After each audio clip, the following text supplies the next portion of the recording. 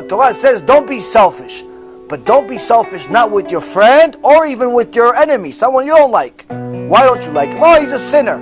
Oh, this guy's a sinner. This guy, he steals in his business, violates Shabbat, so I shouldn't help him. No, my friend. If he's a Jew, you have to help him unless he's an idol worshiper. If he's an idol worshiper or he's someone that leads other people astray, then it says let his donkey die. Let him die too.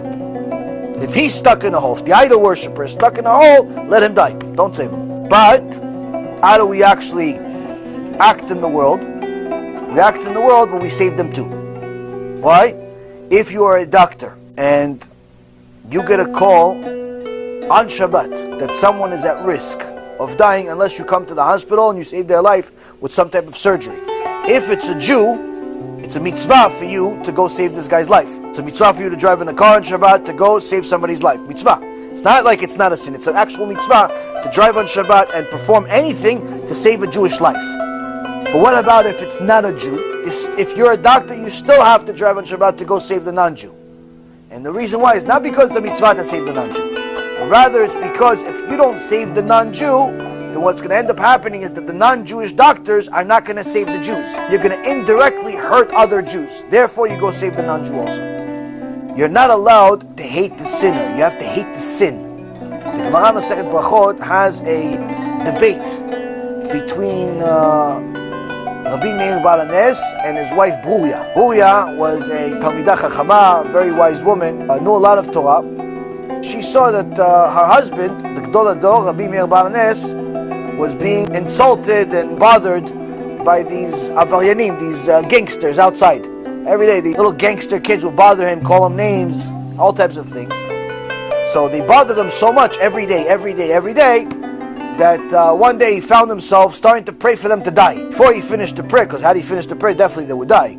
Bruya, who heard this, stopped him in the middle of the prayer. She says, "My dear husband, don't you know that Hashem doesn't want them to die? If He wanted them to die, they would already be dead.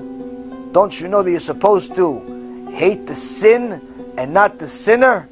Rather than praying for them to die, pray for them to do tshuva." And Rabbi Meir says, "Tzadka mimeni, you're right, I should pray for them to do tshuva." He prayed for them to do tshuva, and they ended up doing tshuva. So that means, Rabotai, that if you see a mechalel Shabbat, driving on Shabbat, you see someone that's married to a non-Jew, you see a Jew married to a non-Jew, you see a Jewish guy going to casino gambling, you see a Jewish guy eating pork, don't hate him. The sin, of course you should hate the sin. But him itself, his personality, don't hate him per se. Why? He's not making the sin because he hates God. Generally speaking, most Jews are dear people, and they're simply sinning because they're ignorant. They're clueless of the law. And even if they know the law, they don't know the consequence of violating the law. So they're eating pork because their belly is of higher value to them than the Torah is. If they're intermarried, that's because their private part is their brain instead of their brain being their brain.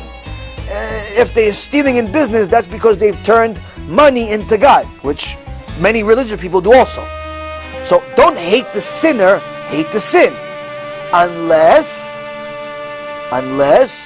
the sinner is a machtia rabim.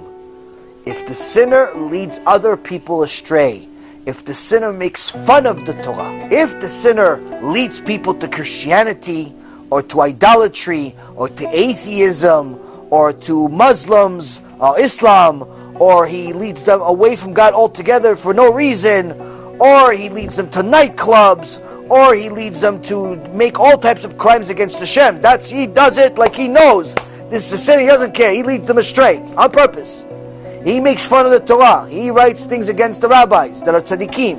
He makes fun of God, things like that. Then he's a machtia rabim. Then he's a mesit. Somebody that leads people astray. And a person like that, it is a mitzvah. Again, it's a mitzvah to pray for that person to die. You pray for him to die without even knowing 3 times a day in Amidah. Ala minim ve'ala malshinim lo ti tikva. This is in your Amidah 3 times a day. You pray for such people to die. Why? Because they lead people away from God. Why? Because these people are enemies. So, those people, mitzvah to hate them, mitzvah to wish for them to die.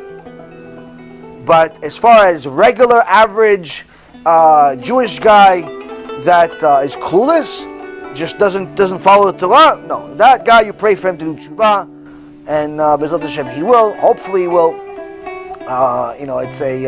Sometimes they don't. Nonetheless, it's somebody that you need to help. A person like that violates Shabbat or other things, but not on purpose, not to make God mad and so on. You see his donkey in the hole, go help him. Go help him. Why do you go help him? Because that could potentially be your opening to not only show that you don't hate him, you hate his sins but not him, but also further than that, that could also be a way for you to connect to this person and show him the beauty of Judaism. When they actually understand that we have rules for everything, but that's to mankind's benefit, they realize how beautiful Judaism is.